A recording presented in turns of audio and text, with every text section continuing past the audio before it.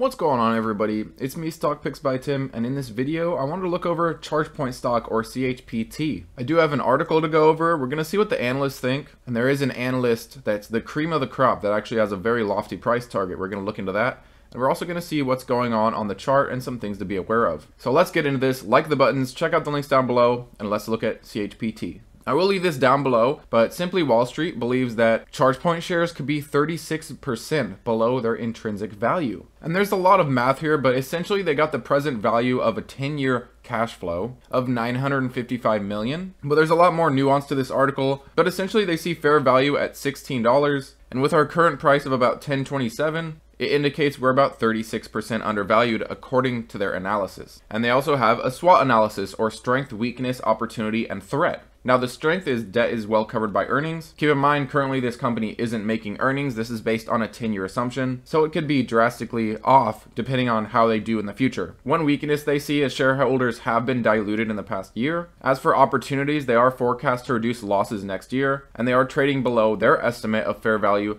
by more than 20%. Now as for a threat, the debt is not well covered by their operating cash flow, and they do have less than 3 years, according to this article, of cash runway based on their current free cash flow. And this cash runway includes revenue that they're going to be making over the years, as well as their current balance sheet, which they do have a pretty decent balance sheet, a lot more cash than debt. And before I check out the chart, I did want to show you what the analysts think. And we do have a $17 12-month price target. Maybe there's a coincidence here. According to that last article, Chargepoint is undervalued and is a fair value right around 16, and analysts see it as about a $17 price target. Now I did want to go down to the analysts actually and show you that many of these are very low ranked analysts. However, the analyst with one of the highest price targets, $26 price target by Oppenheimer, is this Colin Rush. He has a 57% success rate, an average return of 46.3%, and he did reiterate a buy on Chargepoint 6 days ago. This is right as earnings released, and I believe he was one person that asked a question in the Q&A for Chargepoint, but I do have to dig that up. And I did want to go to this analyst page and show you that he's the cream of the crop. He's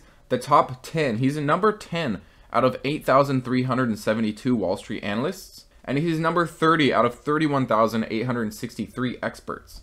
But one thing to be aware of right off the bat is he has been completely wrong with Chargepoint so far. 0 of 6 of his ratings have been profitable on Chargepoint, and he may have simply just not seen this bear market doing as much damage as it has on Chargepoint. I do think in the end he will be correct, and I do believe that by next year, around the same time, around March, we could see Chargepoint in the 20s very, very easily, in my opinion. And bear markets don't last forever, despite the fact that it feels like it is. Now I did want to pull up the chart for you guys and show you that we did break what looked like the start of a nice upward channel, and it looks like it's trying to establish support right around $10. Now keep in mind that this company's low was right around the $8 range, and it did retest its May 11 low. It went slightly under it, but I'd say that's a test of the low, and it bounced off of that point. So despite dropping by about 30 cents under its May 11 low, I'd say that this new low and the May 11 low is still a very important support zone. If we do get a surprise by the Fed, more rate hikes than anticipated, higher rate hikes than anticipated, I think it still personally lies on CPI that we're going to get in just a couple days here. Although the probability of a 50 basis point hike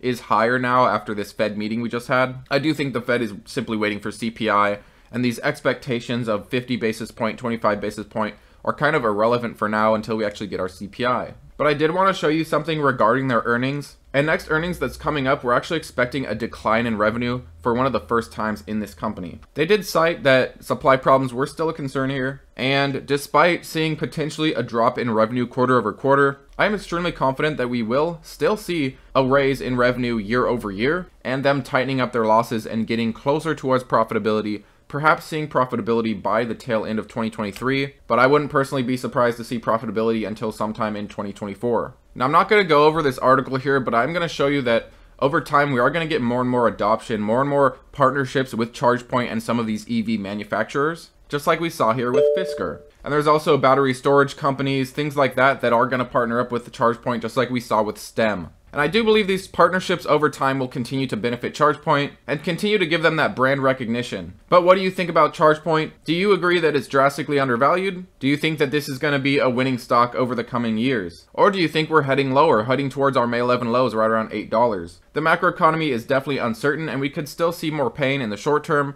but over the long term, I do expect a lot of success with Chargepoint. Let's face it, they're in a massively growing industry, and as more and more EVs go on the road, they're going to look for charging solutions. Some of these will be Tesla chargers, some of these will be EVgo's, some of these will be Electrify America's, and yes, some of these will be Chargepoint. And despite the competition, the pie will get larger and everyone will get a chunk of it. But thanks as always for watching, guys. Let me know what you think about Chargepoint below. Enjoy the rest of your day and take it easy.